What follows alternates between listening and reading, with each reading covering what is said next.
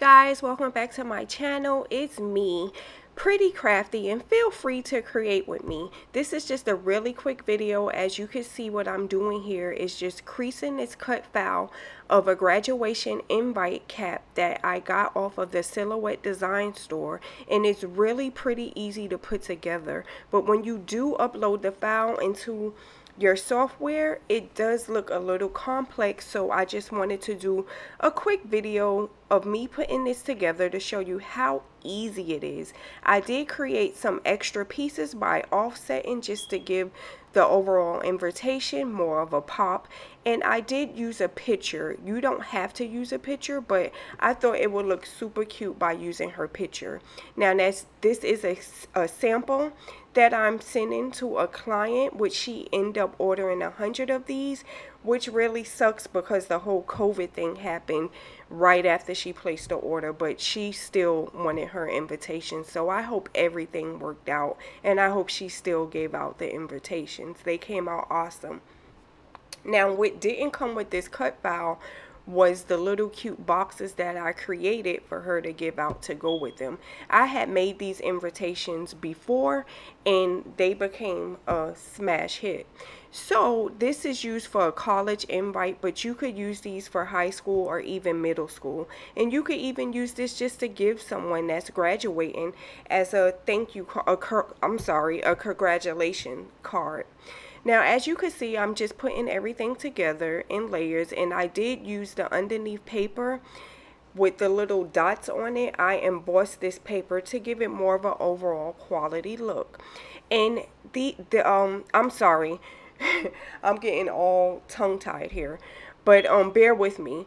What I was gonna say is that you could use the paper tassel that it did come along with the cut file, but me, I wanted a more quality overall look, so I did order real tassels off of Amazon at a really good price, and you could order any color tassel to go along with your theme, and these are just really fun and cute. So as you can see, I'm putting the picture, which I thought was super adorable, and it added an extra touch and a quality to the invite itself. Look how good this looks. And actually, I love using the Dollar Tree photo paper. It comes out perfect every time. It never fails me. I have tried to use brochure paper, expensive photo paper off of Amazon, and it never works. I never like the quality of how it prints out. So for me, using the Dollar Tree photo paper works great. So now I'm just putting together the tassel on here, guys, which is super easy to do, and look how cute everything comes out once everything is put together. I sent her these. She absolutely loved them. Of course, she ordered 100 of them.